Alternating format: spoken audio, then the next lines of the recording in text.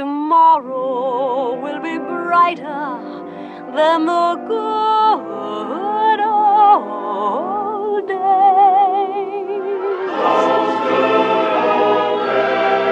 Tell it to me, sweet. Hello, hello, darling. Well, hello, hey, look, there's darling. Ethel, Barbara, Carol, Pearl, Angela, Bet, Bernadette, Judy, Liza, Cheetah, Elaine, Audra. The list goes on and on and on. Gay show queens love their divas. And why wouldn't they? In early musicals, there were no gay characters, and in the mid-century musicals, where gay characters start popping up, they are either evil... You couldn't get him away from his wife, huh? Well, I could. How? Is he crazy about you? Oh, very funny. ...or tragic. But what really bothered me was I didn't know how to be a man. Why idolize that when instead you can adore the glamorous, fabulous show diva who all the chorus boys swoon over? There are a lot of things that make these ladies into icons for the gays. Some launched their careers in gay clubs and capitalized on their camp appeal. Others befriended the gay men already working in the entertainment industry. And many embodied and projected this sense of tragedy and power and resilience that has become a core part of the gay self-narrative. Now, we can't talk about all of them, but here's a sampling.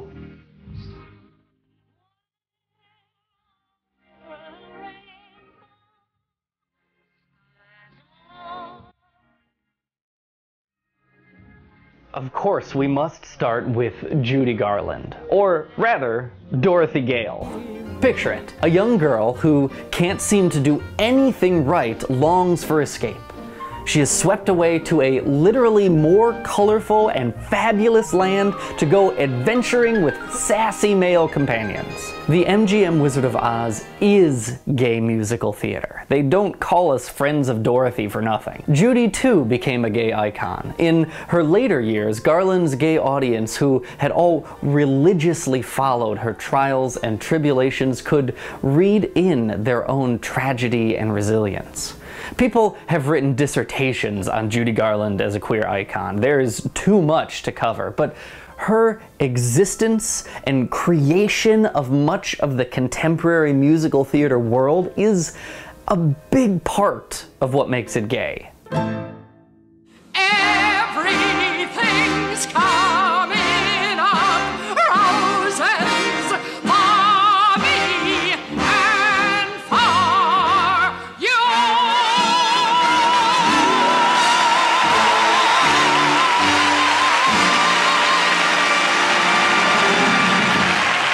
On a different side of the personality spectrum is Ethel Merman. What gay musical theater fan hasn't done Ethel, as they say? I had a dream for guess who, Lydia? Loud, brassy, take no prisoners, Ethel Merman wears her femininity like drag. But he can't build your houses with buckshot in his trousers. For a man may be hot, but he's not when he's shot. Oh, you can't get a man with a gun. She is not the gal who gets the guy. She's the gal who gets what she wants. There is a subversion of gender norms that happens with Ethel that would also happen with later divas like Carol and Bet and Cheetah and Elaine. It's less I am woman, hear me roar, and more shut the hell up or I'll give you a black eye. In a world where gays were lambasted for their sissiness, here was a diva turning her femininity into power. It's from this bitchy broad persona that a lot of contemporary drag performance stems. Turning the stereotypical and chauvinistic ideal of femininity on its head. That is Ethel Merman. That is what she brought to her gays and to her musical theater. This is Jerry Herman, the youngest composer lyricist on Broadway, creator of the score for the current smash hit Hello, Dolly, winner of the Tony Award in 1964 as Best Musical. He also wrote the songs for Broadway's Milk and Honey. He is currently preparing words and music for a musical version of Auntie Mame. No one made a career out of writing shows for divas quite like Jerry Herman. Our leading lady descends a staircase to the adoration of all the chorus boys and belts out her torch song about how fantastical life is. Light the candles, get the ice out, roll the rug up, it's today. Herman's shows, Mame and Hello Dolly, are quite literally structured around this diva worship. Mame, through a queered reading, is the story of how a socialite diva discovers that despite her best efforts, her surrogate son turns out to be straight. There is gay imagery all over this musical. The man in the moon is a lady. Or in Dolly, just start with her Harmonia Gardens top of the stairs dress. This is an outfit that no actual woman would wear. Exaggerated femininity. The female as power. This musical can be interpreted as the story of turning gender norms on their head. Vandergelder starts with chauvinistic, preconceived notions of what it means to be a woman. Oh yes, it takes a woman. Only to have them shaken up and thrown back in his face by the indefatigable Dolly Levi. Also, a very strong feminist representation. Without explicit gay characters, strong, powerful female characters are about as close as gay audiences can sometimes get to finding icons and role models. All of these diva stereotypes and thinly veiled gay readings come to head in Herman's third and most critical of diva musicals, La Cage aux Folles. You may be dancing with a girl who needs a shave, where both the riff-raff and the royalty are patrons at La Cage aux Folles. In this musical, our diva apparent is no longer a powerful actress in an exaggerated spin on female drag. This time, it's an actual drag queen, coping with their own expressed sissiness.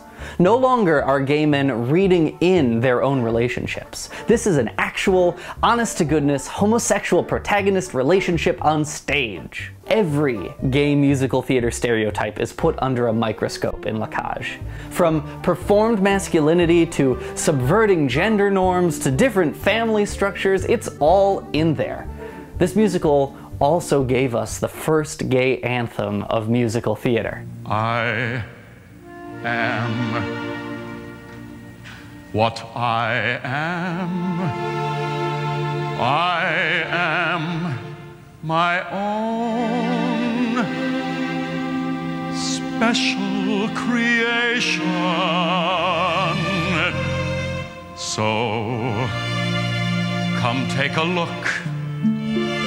Give me the hook. Or the ovation. It was camp, it was drag, it was daring, and, of course, it was about a diva. La Cage is looked on by many as the watershed of gay representation in musical theater. Now, compared to the sitcom standard of 2016, much of this musical seems dated and benign today. But in a world of deep, nuanced, gay-coded musical theater writing and performance, coming right out with I Am What I Am was a pretty big step. There is one more diva musical that I want to mention because it has some very specifically important representation. 13 years before We Were What We Were in La Cage, this show, Applause, a musicalized version of All About Eve, has the most explicit representation of diva worship ever to appear on stage. Margot Channing, the aging diva, forgoes her opening night party in favor of accompanying her flamboyant dresser on a night out in the village. And, well... Margot Channing! Drat, I've been recognized. I don't believe it. Here, I mean, didn't you open tonight, the Buzz Richards play? Guilty. This is a historic moment. Dwayne, I'm spoiling all the fun. Shall I call the party and tell them that you'll be there soon? Don't go. Stay. Are you kidding?